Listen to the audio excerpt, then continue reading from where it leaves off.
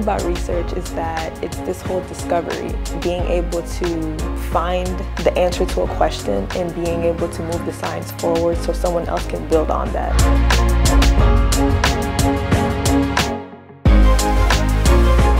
My current principal area of research is in peripartum cardiomyopathy.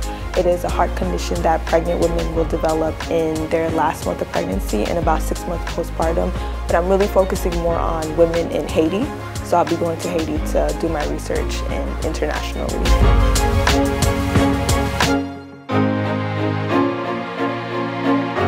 We just don't look at the individual, we look at everything. We look at your social determinants of health, like what is it that's affecting you to be able to actually be healthier.